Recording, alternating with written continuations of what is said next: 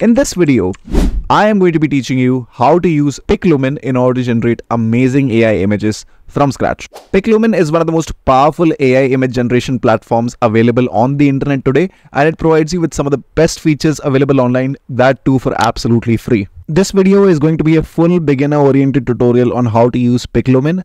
We are going to be learning how to create your very first free account on Piclumen. Then we're going to get ourselves acquainted with the image generation panel so that we can create unique AI images from scratch. Afterwards, we're also going to be taking a look at some of the advanced features that will help us enhance the images that we have already created. The purpose of this video is to help absolute beginners get started using AI image tools. Hence, all the fundamentals required in order to understand these tools are explained here in detail. Now, before starting this tutorial, kindly like, subscribe and turn on your bell notifications to never miss out any future content from this channel. Now, without any further ado, let's get started. Okay, so in order to get started, you just have to head over into the Piclumen website. Then you have to go to generate for free. Then you just have to sign up using Google. Once you have done that, you will be taken into this page right here. So from here, you have to go to create. And then you will be taken into your very own image generation platform, from where you can start putting in your prompts and generating your free AI images. The very first thing you will be able to notice here is the model selection column. Models, for those of you who don't know, are basically data on which these AI models are trained on. Hence, each model produces a unique kind of image when a prompt is passed into it. For example, here are 4 images that are generated when the same prompt is passed on to different models. You'll be able to see a stark contrast in each image, attuning to the model used in order to generate it. Different models can be used to generate different kinds of images, so using the best model for you is dependent on your own business needs. So I suggest playing around with the models a little bit in order to find the best fit for you. Next section you'll be able to see is the size. Here you can adjust the size of the images being generated. There are about 14 different sizes and aspect ratios that you can generate images in. After this, you have the batch size, where you can specify the amount of images that should be generated per successful run. The maximum number of images you can currently generate in one go is about 4. Alright, so now we have come to the prompt window. This is by far one of the most important sections within any AI tool. This window is where you're going to be passing the prompt to your AI image. Anything that you specify here will be generated as an image by Piclumen. Combining the right models with perfectly descriptive prompts, you can create the ideal AI image for any purpose. Here you will be able to see 2 buttons to the right hand side of this prompt window. Both of these buttons are provided in order to enhance the prompts passed in by you. The first feature is the translate feature that helps you translate prompts from different languages into English. The next section is called prompt enhancement, and it automatically enhances any prompt passed into it in order to generate better images. Here's a difference between a ChatGPT prompt and the enhanced version of it generated by Piclumen. Okay, so now that I've introduced you to the different parts of the AI generation tool, let me show you how to create your first ever batch of AI images. For that, I'm just going to be copying one of the prompts that I took out of ChatGPT, and I am going to come back and I'm going to pass that into the prompt window. From here, I want the AI model to be the same one that is default. You can actually choose any one of these that you like, but I'm going to keep it as default.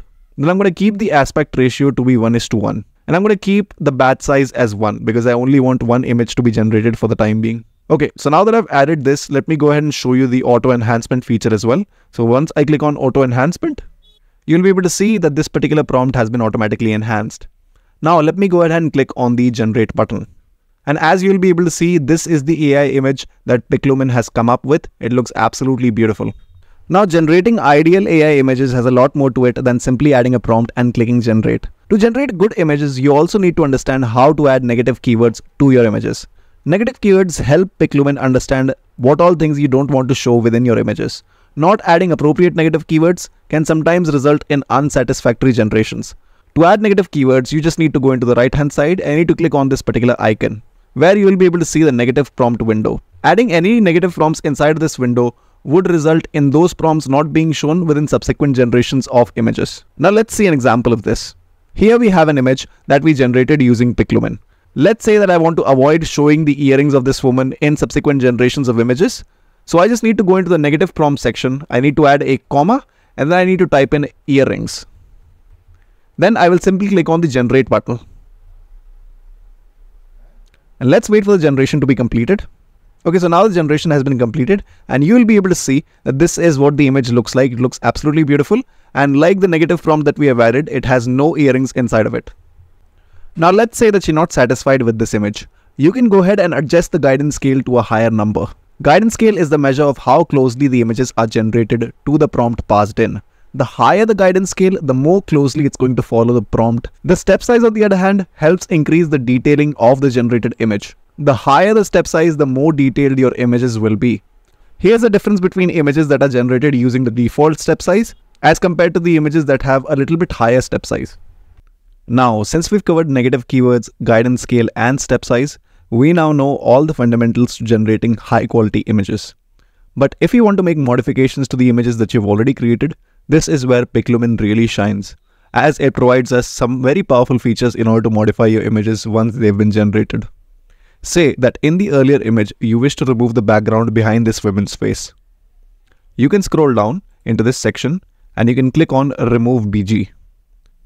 Once you do that, all the background from the image will be completely removed, and this is what the picture looks like. Now let's say that you want to change this image in such a way that it contains a tinge of red in it. You can again scroll down and click on the Colorize button. Here you will be taken into this particular prompt window. Inside of the prompt window, you can pass in red and then click on Submit. And as you can see, the newly created image has an undertone of the red color in it. Okay, now let's say that you wish to modify a certain section of the image instead of the entire image. We can do so using the In Paint feature. Again, scroll down and click on In Paint. You will be taken into this particular section where you will be shown a paintbrush and a prompt window.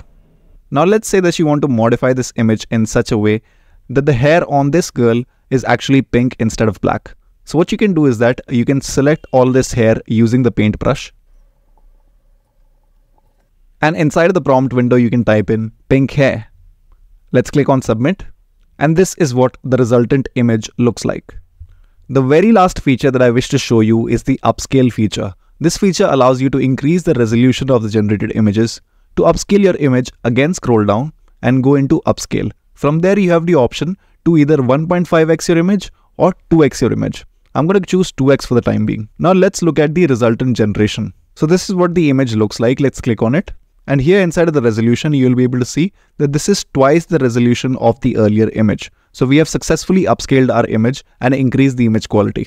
This was a quick tutorial on how to use Piclumen in order to generate amazing AI images. I hope you liked this tutorial. Thank you so much for watching until the very end and have a wonderful day.